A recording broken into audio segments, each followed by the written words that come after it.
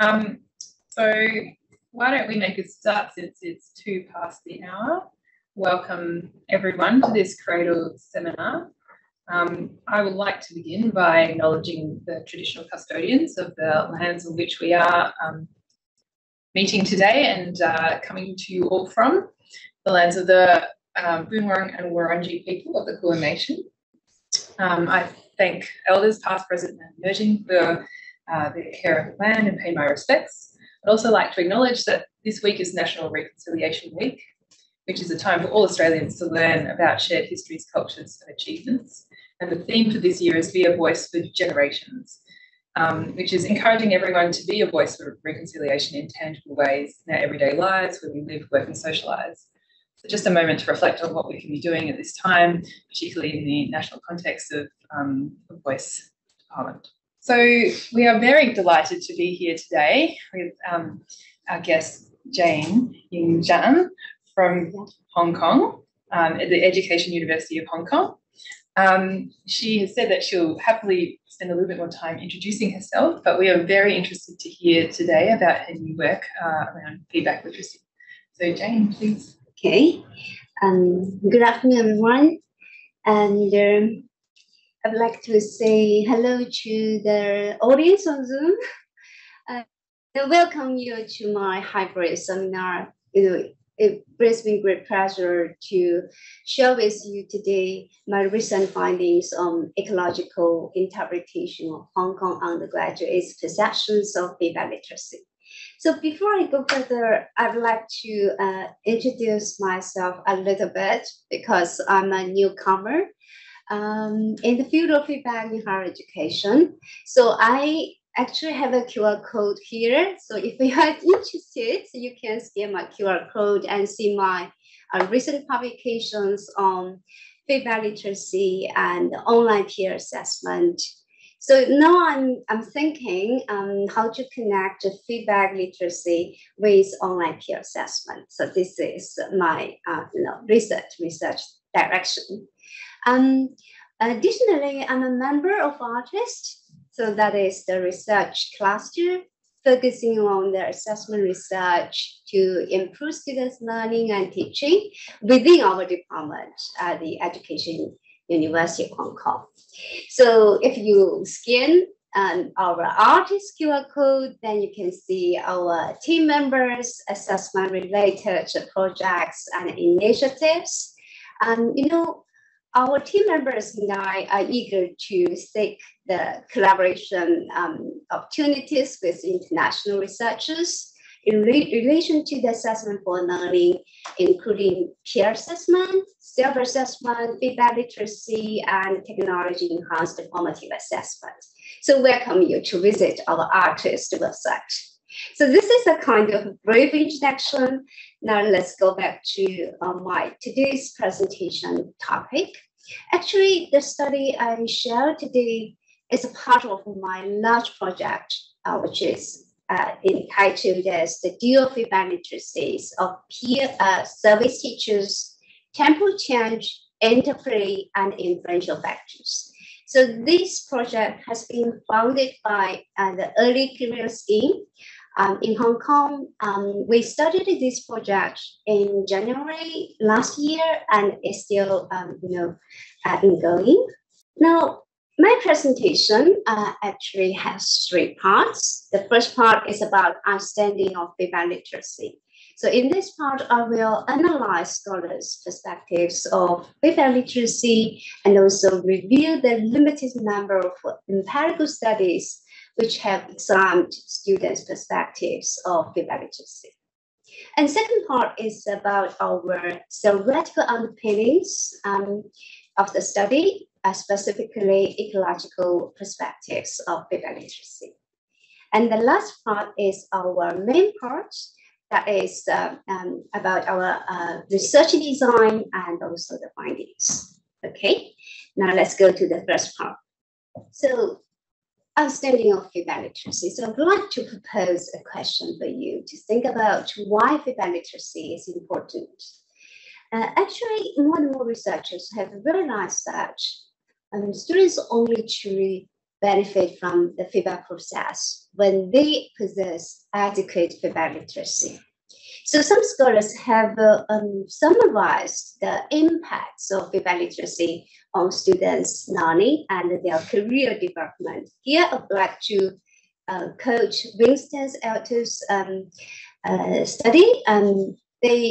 They actually talk about the short-term impact of feedback literacy, that is to enable students to make better use of existing feedback opportunities within the university curricula and assessment policies. So in the long term, the feedback literacy can also enable the students to develop their evaluative judgment and engage more effectively in the workplaces. So feedback literacy is very important, but what exactly is feedback literacy? So I think the concept of feedback literacy actually is quite related to the feedback paradigm shift. So rather than being teacher-centered transmission of feedback, the focus has shifted to a more student-focused and process-oriented approaches. So this new perspective of feedback views the feedback as a process in which the students are proactively in seeking, making sense of, and utilizing the comments of others on their learning performance and learning approaches. So as a result of the feedback paradigm shift, we got this new construct, feedback literacy. Here I summarize some scholars' definitions of feedback literacy. A certain might be the first person to explicitly define the feedback literacy as the student's ability to comprehend and use feedback. Now, based on the Sutton's definition, Carlson Balch expand that into students' understanding, capacities, and the dispositions needed to make sense of information and use it to enhance work or learning strategies. So here also we got the Molloy's, Alto's definitions of feedback literacy. They framed feedback literacy by focusing on students' ability to understand, utilize, and benefit from feedback processes. And also Hannah Shi regard feedback literacy as the cognitive and social affective readiness of students to engage with feedback. So these definitions highlight the importance of identification of concrete feedback competencies and dispositions that students need to make feedback more beneficial for learning. So here I list out some scholars' arguments on feedback literacy in a very general way. So Tai Alto, they believe that evaluative judgment is an essential skill for undergraduates to actively engage with feedback. And also, similarly, Carlson Balch thought that being being a feedback literate student, students need to have a very good evaluative judgment skills. Besides that, the students should be able to manage their affect when they confronted with the critical comments from others, and also they need to possess a variety of strategies to follow up on the feedback productively.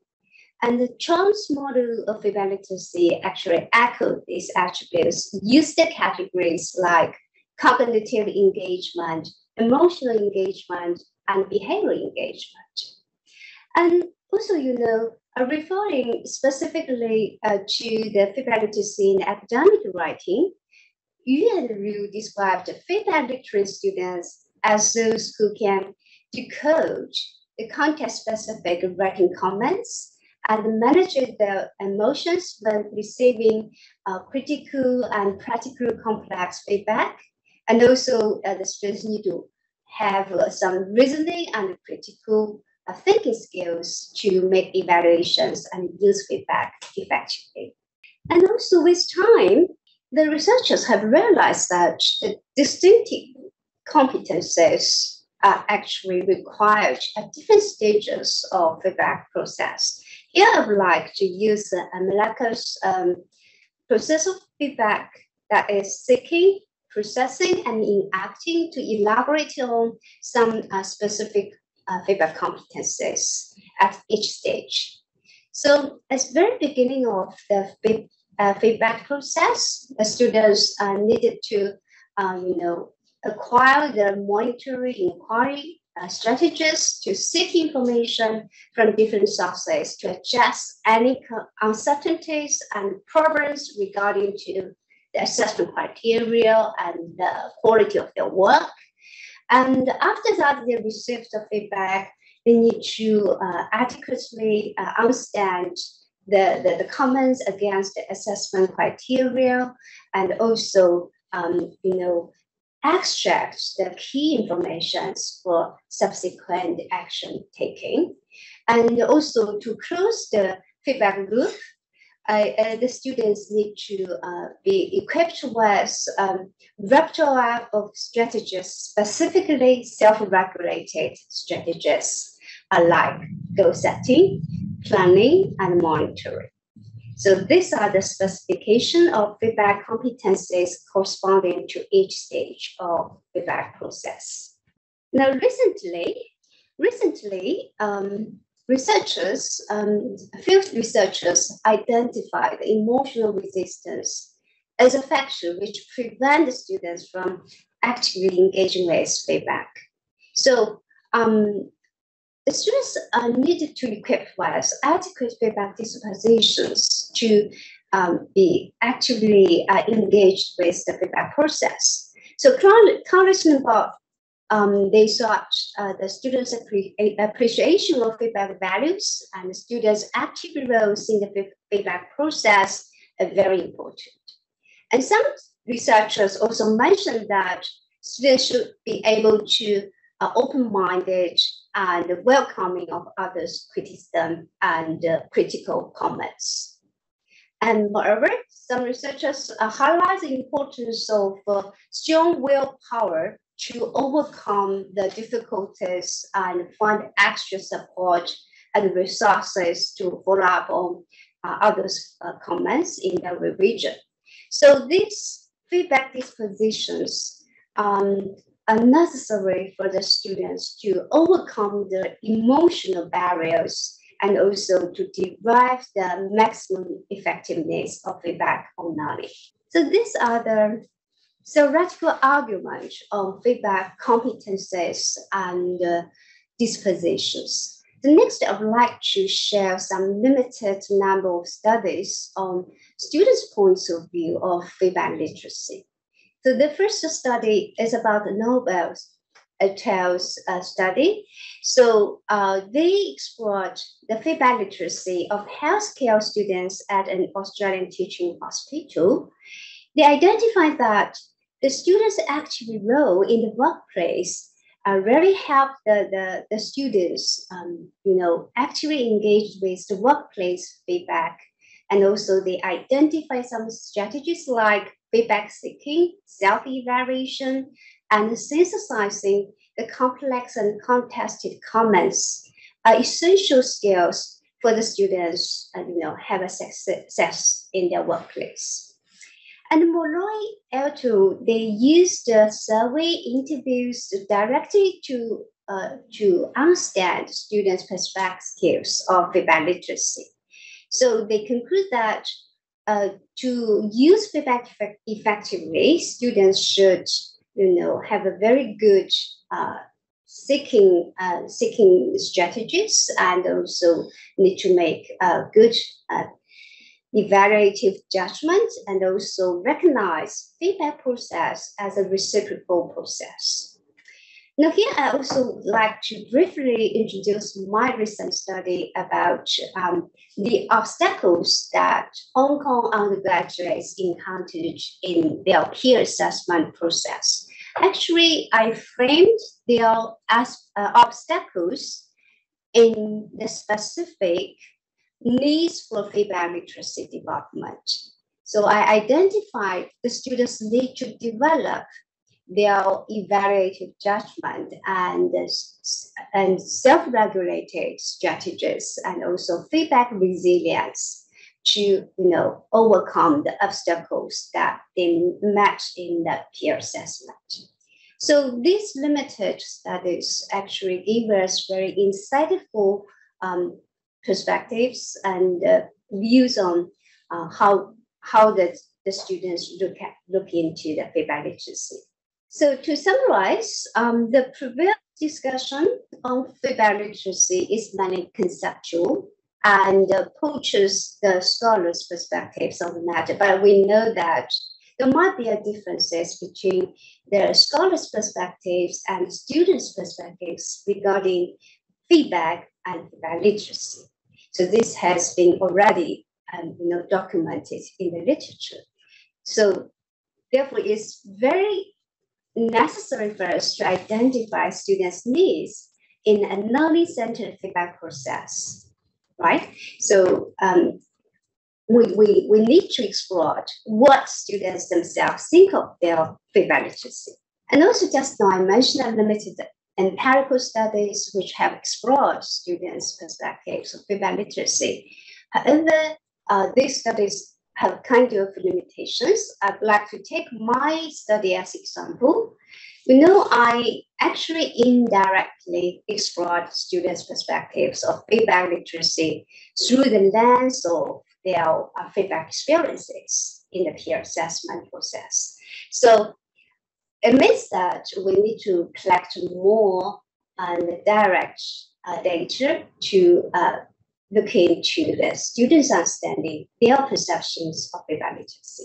Now let's go to the second part, that is the ecological interpretation of feedback literacy.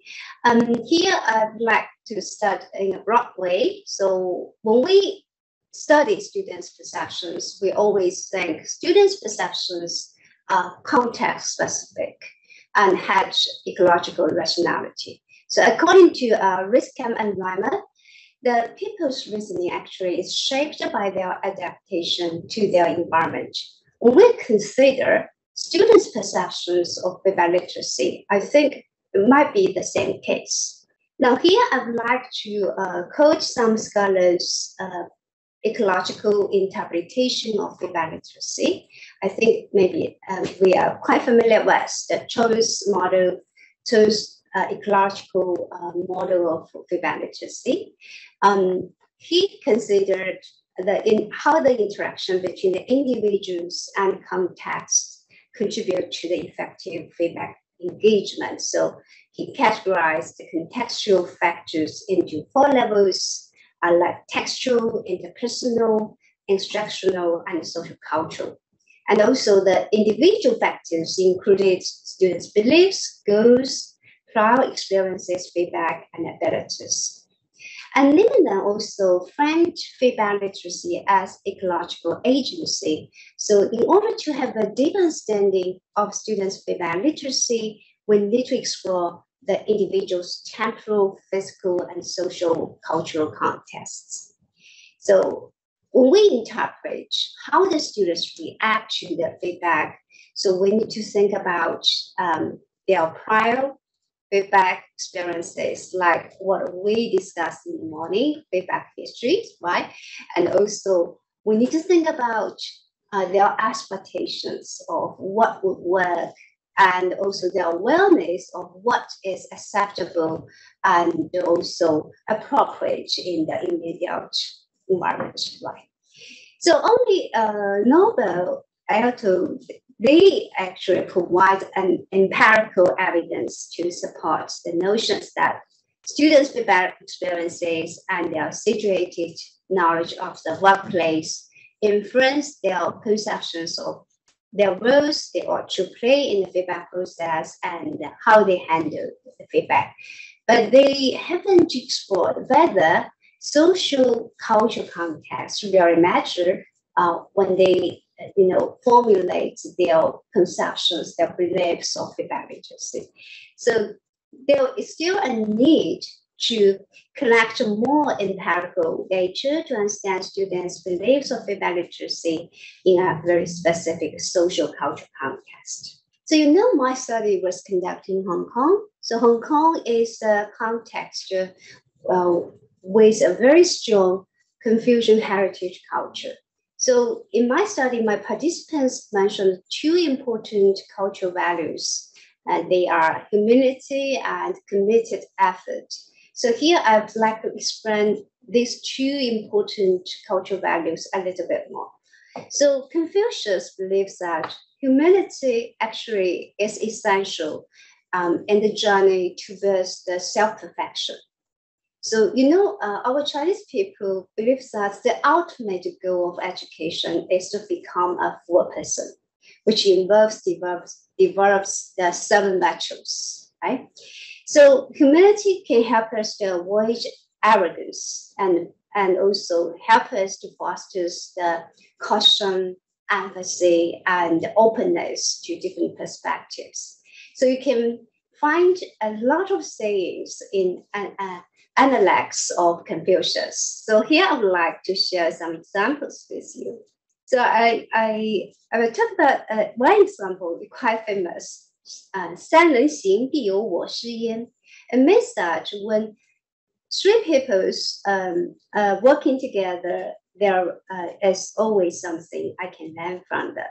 So this is a kind of humility, okay? And also Confucius believes that, the journey towards the self-perfection is quite challenging. It's full of disappointment, the temptations, difficulties. So we need to have a very great effort to overcome these challenges.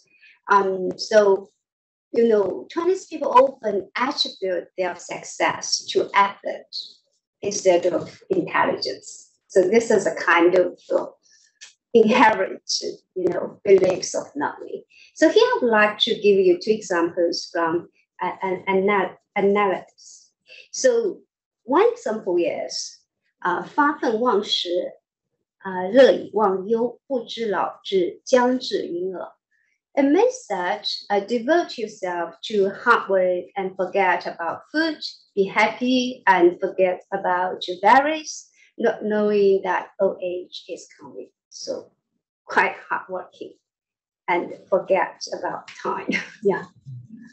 So this is about the Confucian, heritage culture values, which might be influenced the Chinese students' learning beliefs and learning behaviors. Okay, I'd like to stop here and jump to our study. So here I'd like to, briefly to introduce our participants to you. Our study was conducted in a leading teacher education university in Hong Kong, which changed 80% of kindergarten and primary school pre-service teachers and 30% of secondary pre-service teachers. And, we have these 5-year teacher education programs. So in these 5-year teacher education programs, we have 4 domains of learning. They are subject learning, the elective courses, and practicum, and also educational studies courses.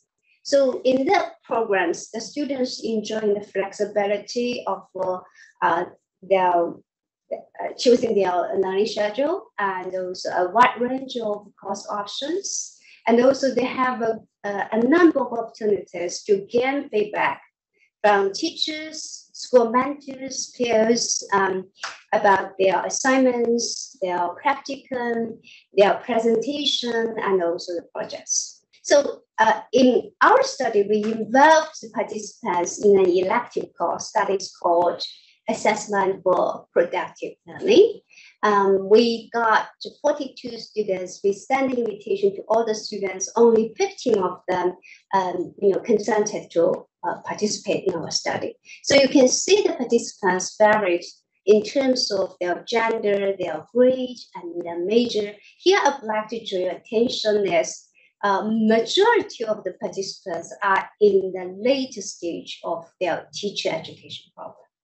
And how about the data collection? So the first thing we do is we invite the 50 participants to draw mind maps. on their understanding of what is feedback literacy. So while they drew their map, we give the guiding questions for them to think about. So what competencies and attitudes should you have to make good use of others' feedback in your teacher education program to improve your knowledge, something like this. So they actually had the flexibility in choosing their drawing mode. So they can draw the map by hand and also draw it digitally. So you can see the two examples here.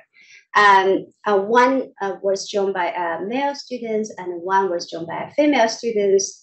They also got some similarities. So you can see this. So it's like a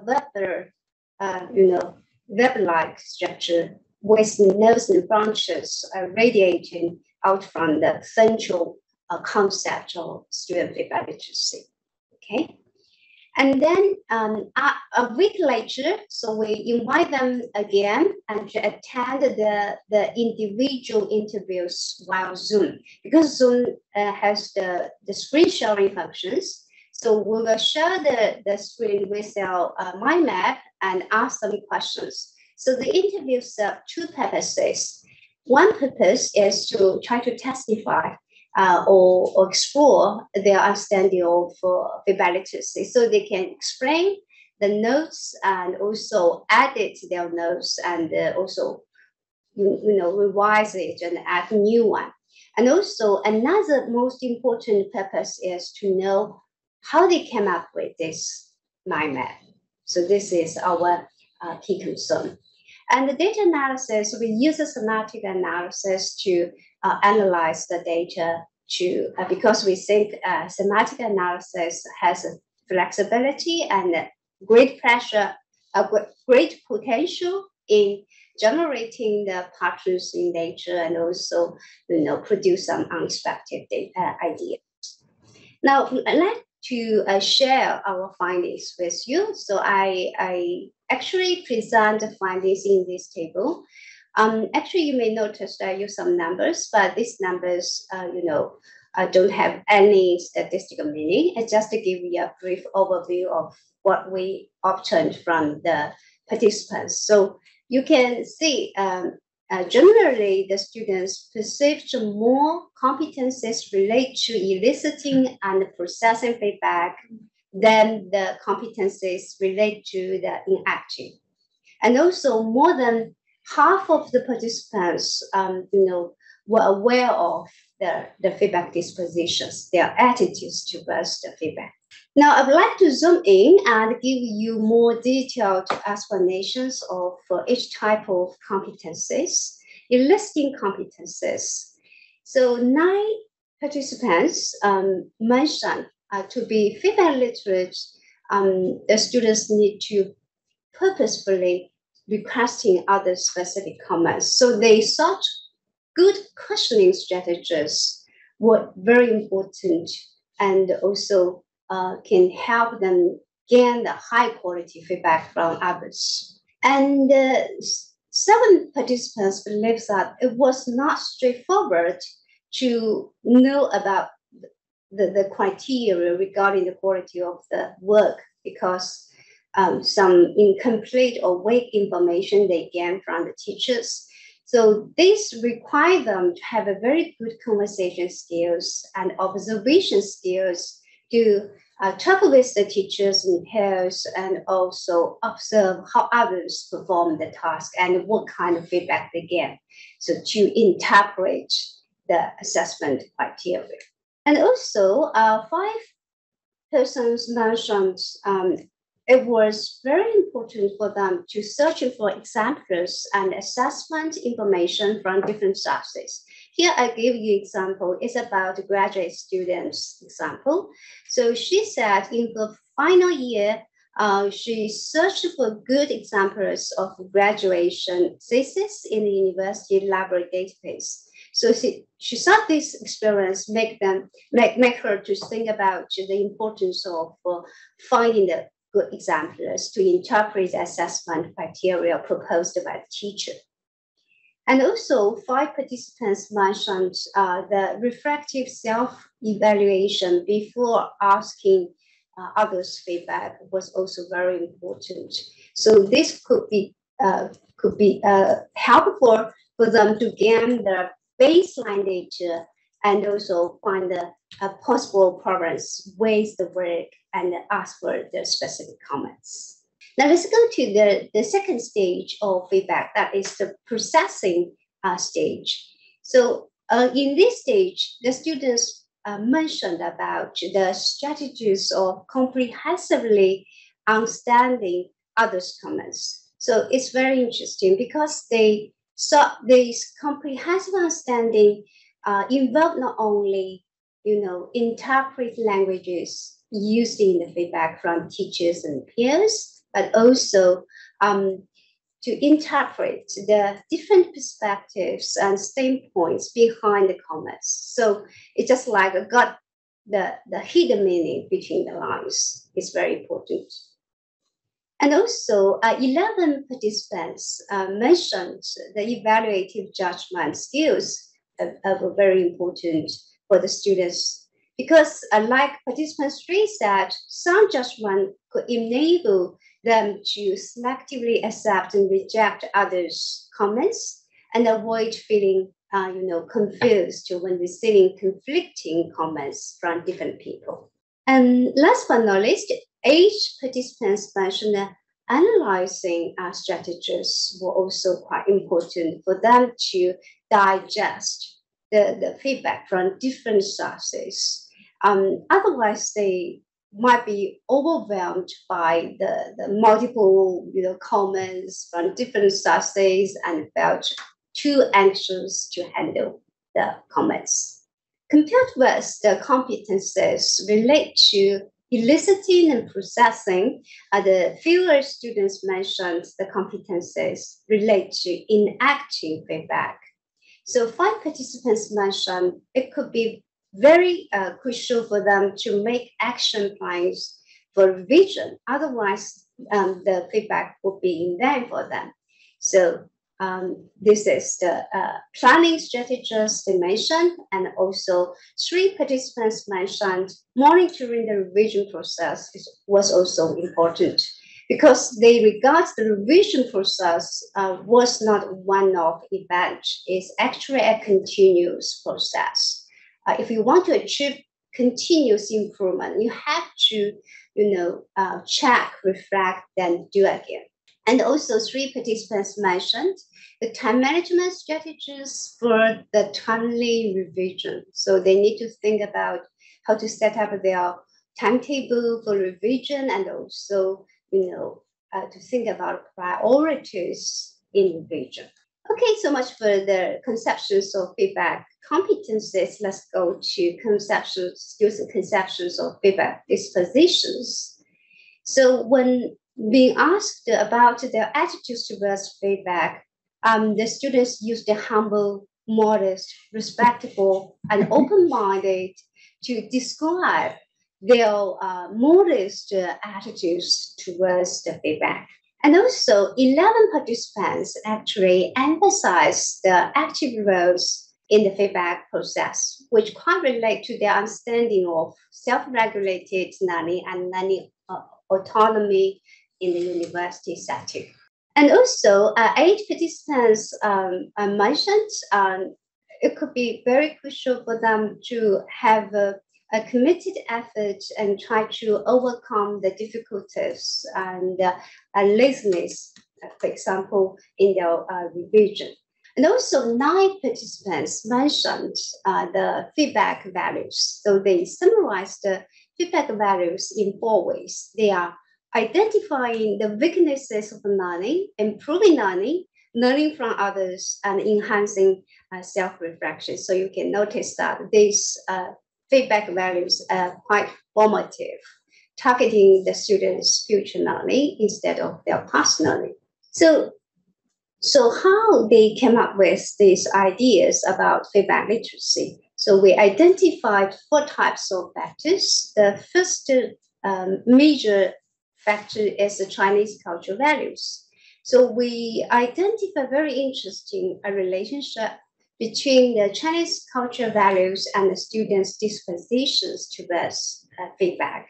especially their modest attitudes and their recognition of committed effort in the revision. So you can see the quotations here. Yeah. So like the participant 15 said, modest helps one to go forward, whereas conceit makes one lag behind. So these are kind of learning beliefs inherited by the Chinese students under the influence of the Confucian heritage culture. And also we got similar sayings about committed effort, like it's quite interesting. Diligence is the path to the mountain of knowledge, and being hardworking is a boat to the endless sea of knowledge. Yeah, so this is what they thought. And also, we identified that university learning setting was closely related to the students' awareness of their active roles in the feedback process and their highlights of, eliciting skills. So some students observed the big class. Just now I mentioned 42 students in one class is quite typical for the participating university. So we even have a bigger class, like one lecturer may teach more than 100 students. So big class caused the large social gaps between teachers and their students, okay? So the teachers might not, understand quite well about the specific feedback needs of students, of individual students. Otherwise, unless these students approach to them to ask for help. And another certain factor is about the students' awareness of the requirement of autonomous learning, quite different in the university. So in the university, they enjoy more freedom to make their learning schedules and choose their work, their course. But this, in turn requires more autonomous learning. So this actually, push them to think about their roles of, they need to take in the feedback process, and they need to take more responsibilities in the feedback process. And also, we identified the prior feedback experiences in the course learning were quite related to the students' conceptions of feedback competencies and their understanding of feedback values. So students mentioned their positive feedback experiences, negative feedback experiences, and also their learning experiences. So when they drew their mind maps, and they told me that they recall back the times dating back, their times as school pupils. So the prior feedback experiences are quite important. So they can, think about, reflect on why these feedback experiences actually make me, learn more things. So, and why these unpleasant feedback experiences make me don't want to learn more. So they do some kind of reflections and then try to put these reflections in their mind maps, okay?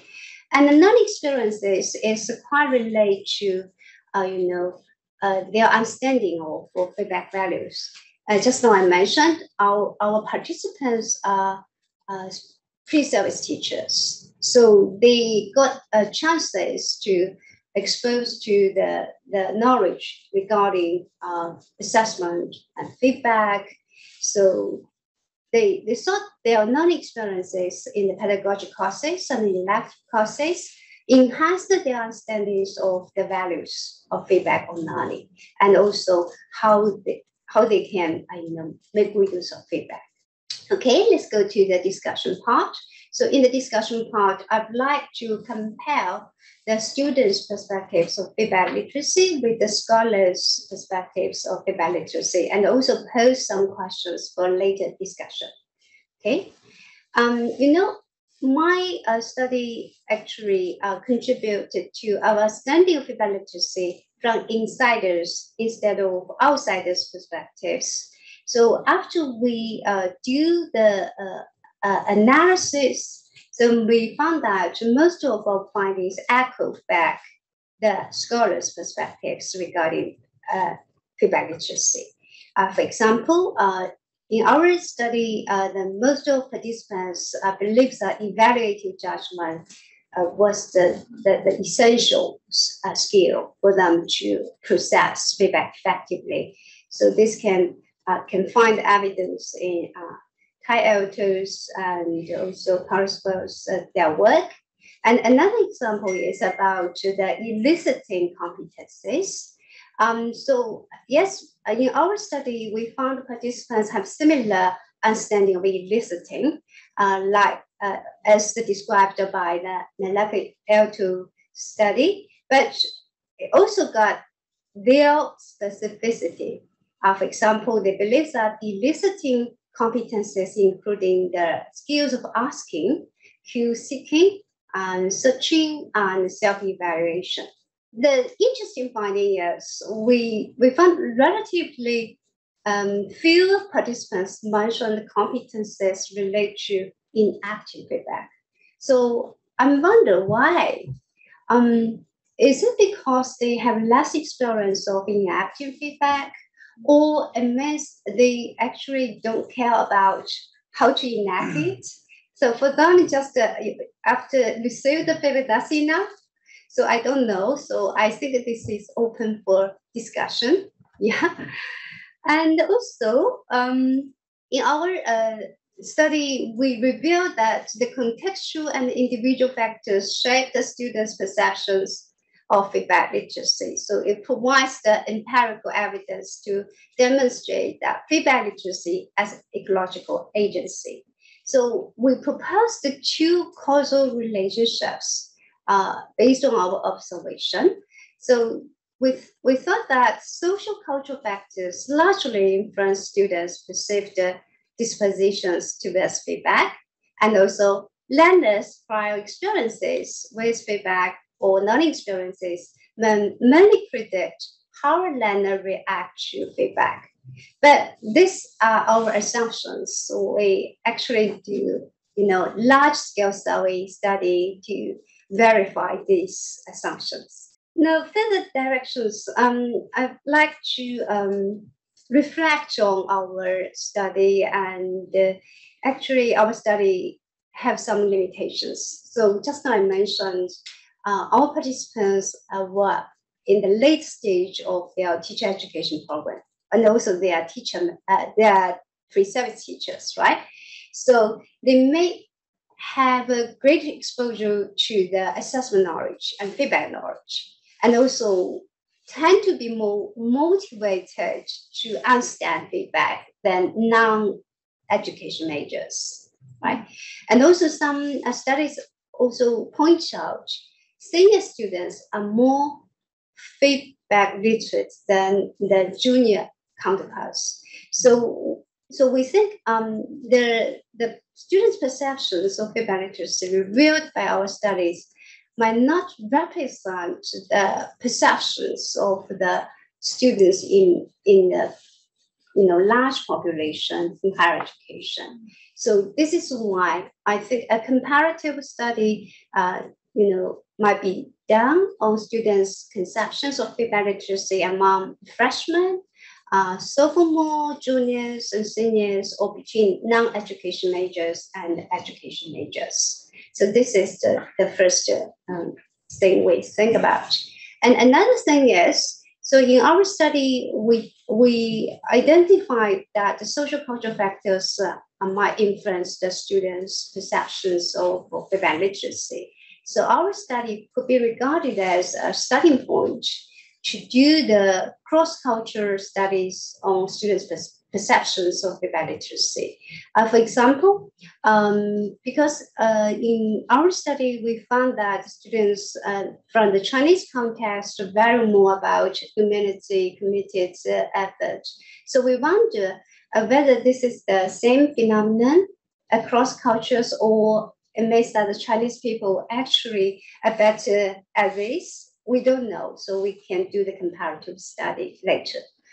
And another comparative study I think of is we explored the students' perceptions of feedback literacy, but we don't know teachers' expectations of student feedback literacy, whether there is a gap between the students' perspectives and teachers' perspectives.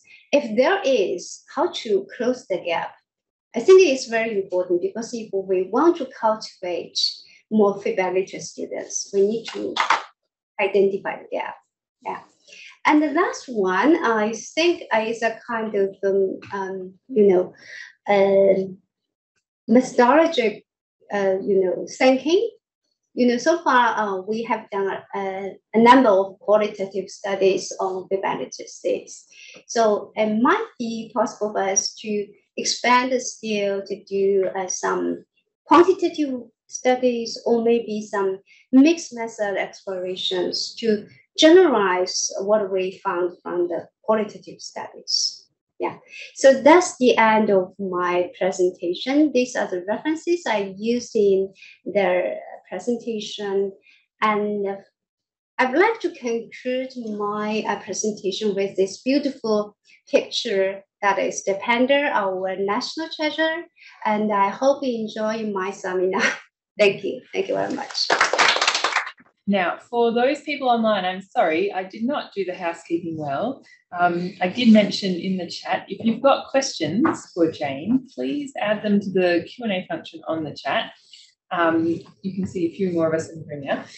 And you can upvote the questions that you really like, so that they are the ones that will be answered, given that we will formally close in about 10 minutes, and then we might extend the discussion a bit further, because I think there are probably a lot of questions around.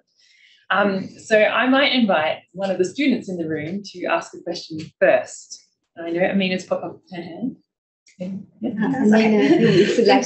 you so much, Jane. My question is with regards to, if you could speak more to your slide on processing, and there was something about students in the hidden, like the hidden messages. Yes. And I was wondering if you could speak about how that may be different, or what the impacts are for students who may be neurodivergent, where the hidden messaging might not be as easy to, like, where the, I guess, the more tacit, like overt messages might be more important.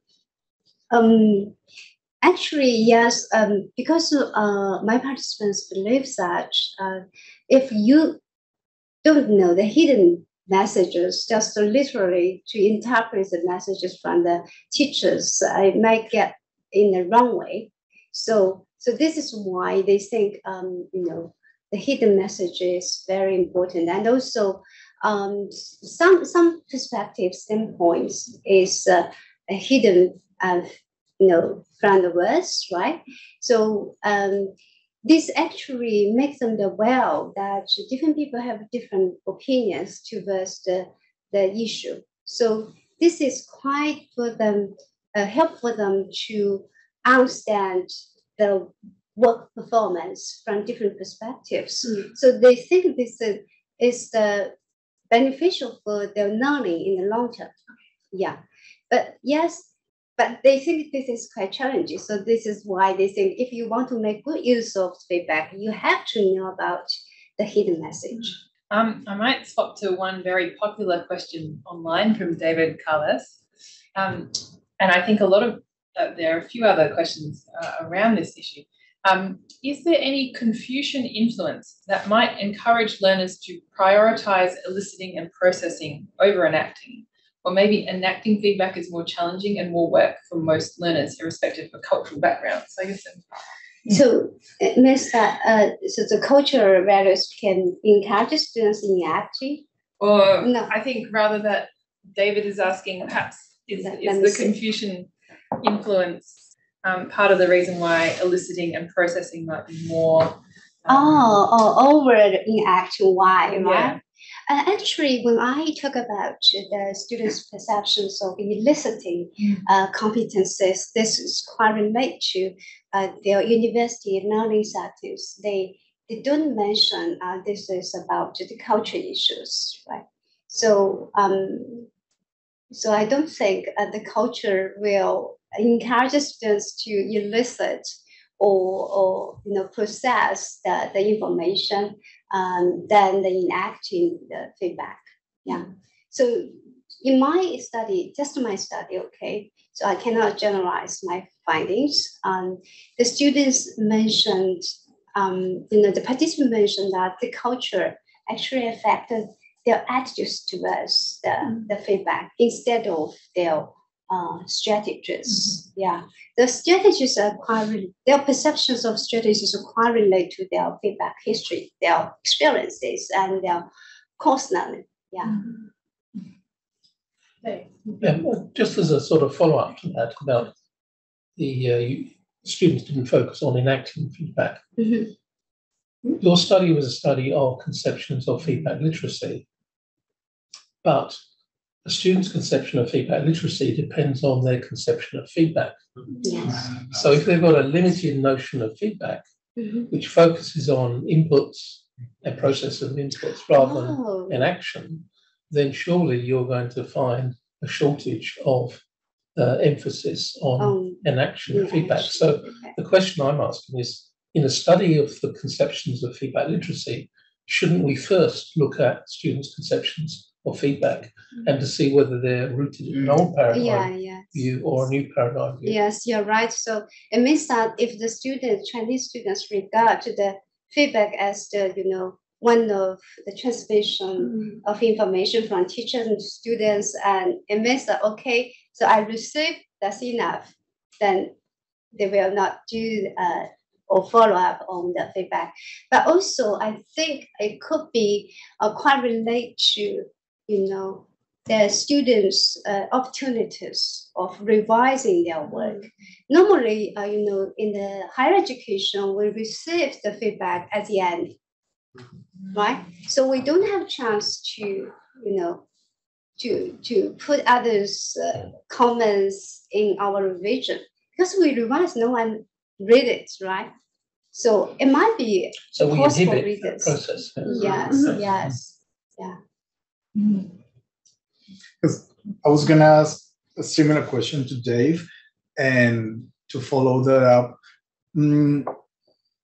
if we're asking students about their feedback, their conceptions of feedback literacy, that might be going into what they think is feedback. They may or may not be enacting it, but that wasn't necessarily the question that was asked from them. Could you remind me, if I missed it, what was the question that was asked from students in the study when they needed to do the mind map? Oh, I don't give a very specific question for them, because I don't want to restrict their thoughts on feedback literacy. Try to make the intervention limited. So I don't ask them to, okay, after you receive the feedback, so what you should do, something like this. A kind of general questions. So actually this reflects, their understanding of feedback literacy. When they think about the competencies and the attitude they need to, to cope with the feedback, they just thought of this. They haven't, not quite a number of students mentioned the competencies relate to the enacting feedback. But we know actually we definitely need some competencies to follow up. Yeah. So the question was in terms, what are the competencies? Yeah, what are the competencies? So very general. Yeah. I can see we've got a lot more questions to discuss, but before the hour is up, because I know some people will have to leave us, I'd like to formally thank Jane.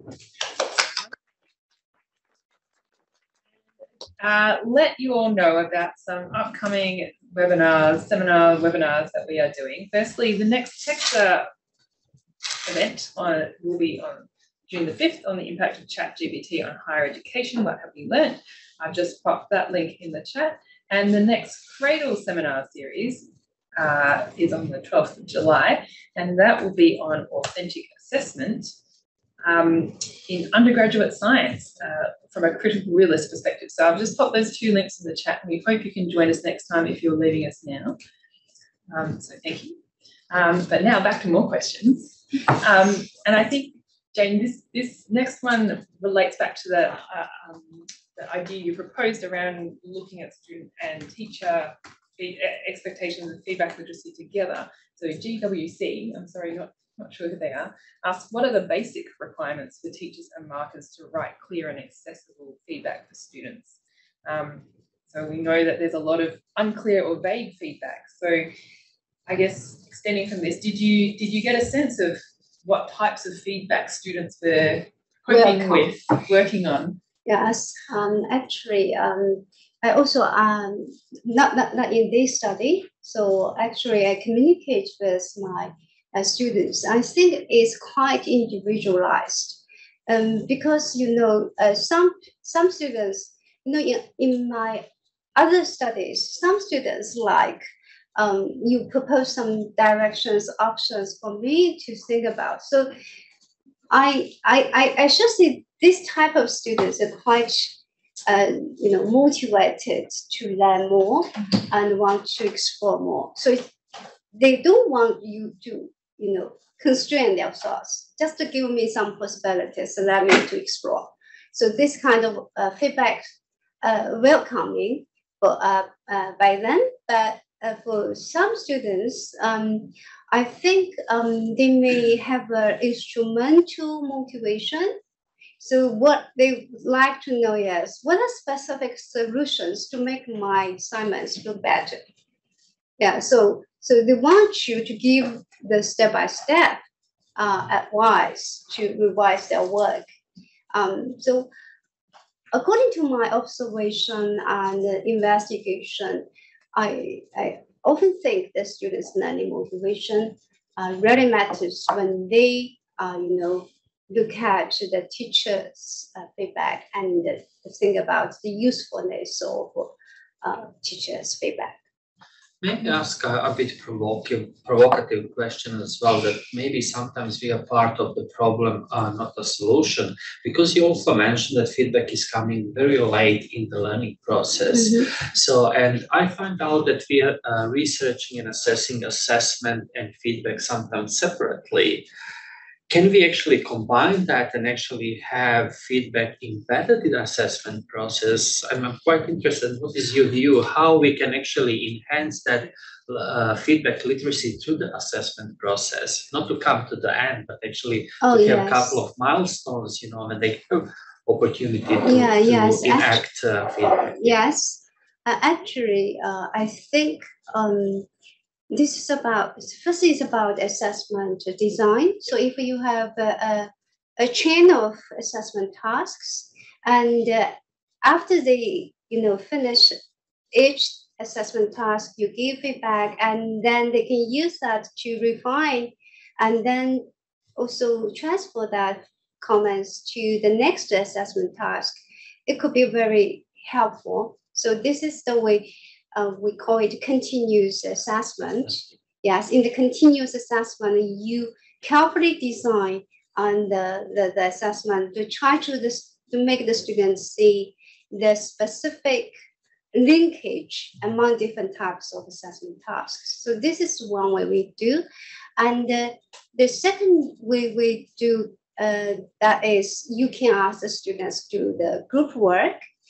So it's not a written assignments or a test. It's actually a project. Okay, so during the process of project, the teachers can give the feedback in each stage of projects. Actually, I have done the study related to this. So the teachers will give the audio feedback on each stage of the project, and the students have to listen because this is quite related to the final result, the presentation. So is there improvement in feedback literacy in that instance? Because when I studied, we don't focus on feedback literacy. Yeah, but I think quite, have a close relationship with feedback literacy. Yeah. Thank you. Speaking of relationships, I was wondering if you can speak to the role of relationships in both student and perhaps even teacher feedback literacy. Teacher feedback literacy and student. And student feedback literacy. Yeah, I think they are closely related. Yes.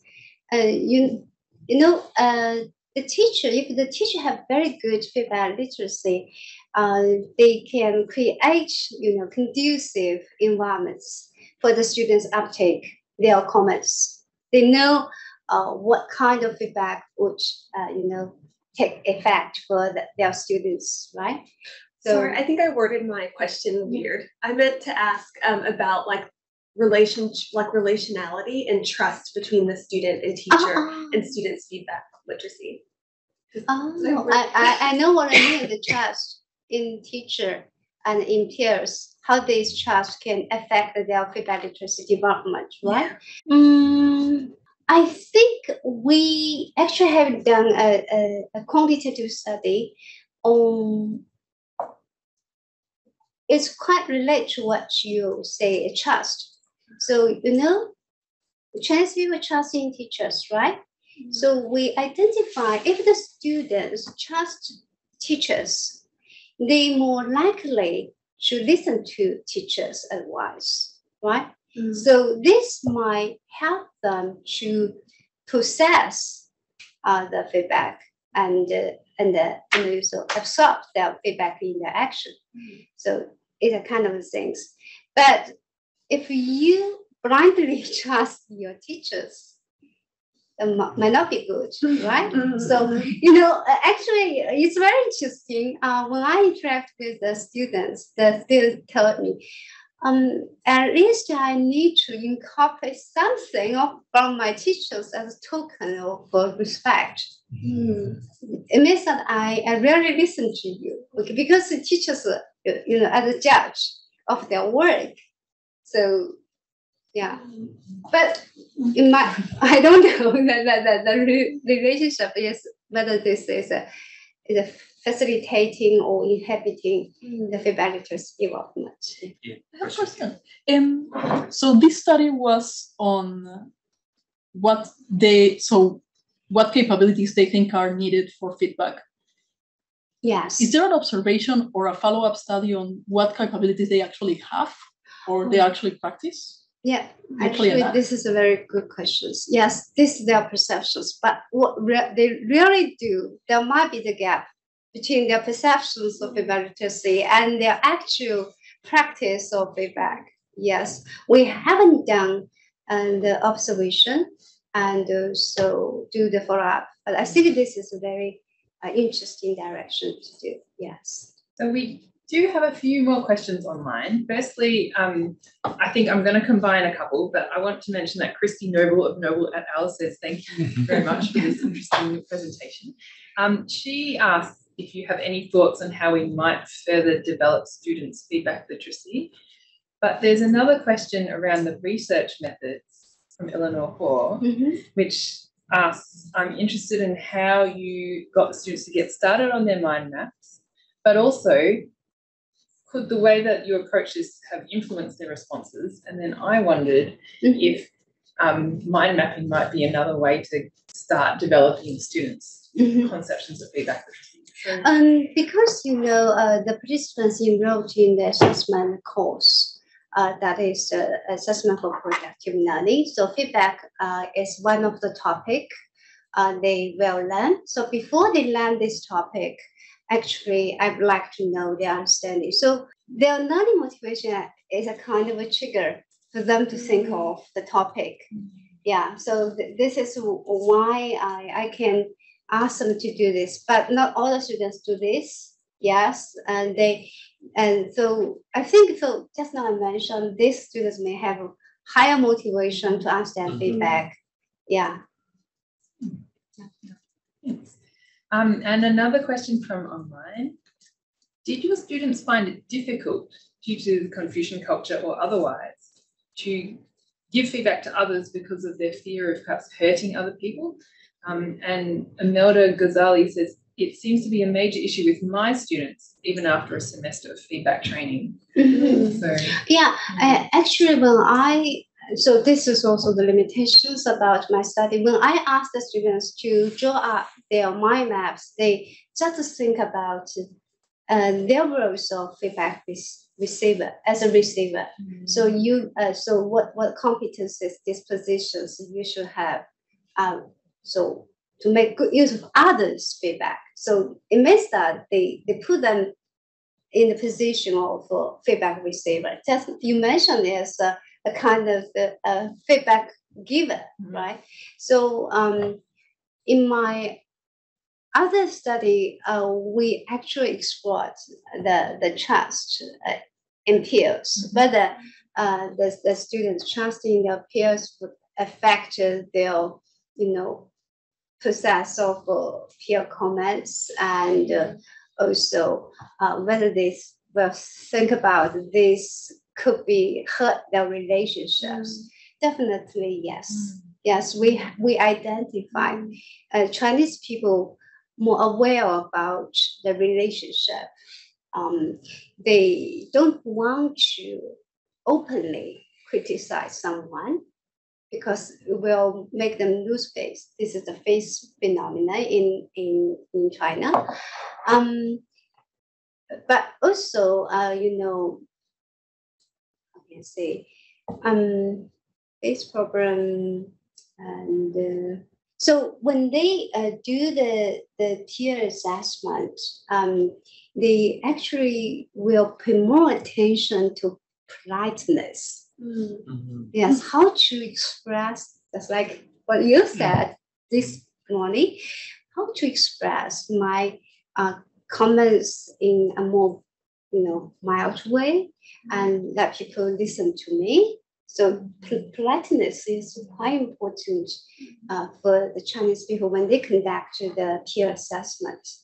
And also, they also sometimes they don't want to tell the truth. Yeah, just this is also, I found it very interesting. They pick up some tiny things to criticize.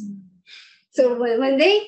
This is a very common This is common. I know it's just Chinese. Yeah, so because they don't want to hurt others' emotion. Yeah, so this is what we need to discuss. So this is the global phenomenon. Pick up the tiny things and don't touch deep, just the surface. Yeah. And is that, I'm thinking of the previous studies where the peer assessment was contributed to the final marks. So students were thinking, not only I shouldn't be hurtful of other people, but I know this counts for somebody else's mark. So I want to give them a good mark because I want them to give me a good mark. Oh, it's just like, yes. Yeah. So yeah. it's one of the arguments that undermines the use of peer assessment for grades. Yeah, for grades. So in my teaching, I don't use the peer assessment for grading because that's doesn't work. No, it's very problematic. Yeah. Any other questions from the room? I have one. My question is, it's a little bit around the cultural and the subjectivity. So if you're asking people for conceptions of ideal conceptions, then you must go for culturally ideal behaviours. That would make sense. Yes. So you would. So I guess I wonder, and I wonder how much of that is performative. And this speaks to someone who has a Chinese mother and so has had the joys of, that's why I giggled when I saw modesty and discipline and diligence and hard work, because I know those mantras, I know them very well. And I also know a little bit that you also perform them. I mean, and I'm sure you'd be aware of this as well too, you must appear modest. What you know in your heart is another question. So I was wondering as well about the performances when you go for these idealized behaviors. Is there not also an element of, performance going on? People saying what they should be doing, and what, So people say what they should do is maybe not really what they do in the reality. And also that it's very that ideal stuff is particularly prone to cultural interpretation. This is the cultural interpretation because just now you mentioned it's the idea. Yeah. Ideal words, and this is the values we promote in the culture. So, so there are a lot of books to to advocate. If you are modest, then you can benefit a lot from others. So I think this is about education, moral education. Yeah. So when you want to look into the students' perceptions, you need to think about what education they receive since childhood. Yeah. So this is a kind of accumulated perceptions based on they learn from teachers, parents, and the relatives, and also the public media and the school books, I think. Yeah. Yeah, but I'm also wondering that, if you are riffing off this morning, if you are in a Western culture or in Australia or you're in Hong Kong, that you actually need to know these performances, because you're not going to go, if you front up and say, I'm so good, tell me how I need to be better. That's going to go down very poorly in this world. So it's actually it's important to know as a form of almost /cultural feedback. Literacy. Yes. So actually, I will share a very interesting story from my friends. Some friends, kids go to international schools. So the education experience very matters. So they think it's not necessary to always show a modesty to others. You need to be confident, right? So this actually makes my friends struggle. It conflicts with the cultural values she have. Yes, and so I definitely believe that the education experience very matter. Yeah. Anastasia, did you have the last question? Like the last question. Jane, you mentioned in your presentation that the cultural characteristics of Chinese students is that success is defined by diligence, by hard work. But so did you notice in your research whether it changes with some experiences, and if just hard work doesn't work? So does it change the attitude, the perceptions of feedback? So actually, I didn't ask my participants this question, but yes, I totally agree with you that sometimes we may have such kind of feeling, hard work doesn't work. I also have the communication with my daughter about hard work. So she also told me, why hard work doesn't work? But I say to her, do you believe that? And she said, maybe someday hard work works. Yeah, so this, I don't know how to explain this. It's a kind of... She's very wise. So, teachers, especially in the local teachers, the local schools, the teachers emphasize the importance of hard work. And if they have a chance, they will emphasize that. Okay, even you have such kind of feeling, you doubt that hard work works, but maybe, until you will convince yourself it really does work. Yeah, I can't explain why. Yeah. Well, thank you very much, everyone, for your interesting questions, and thank you, Jane, for your hard work. And thank you, everyone online, for sticking around. As I said, we hope to see you next time. So okay, and I would like to thank CRADLE for these opportunities to share my findings with the international audience and with the CRADLE members. Thank you very much. Thank you.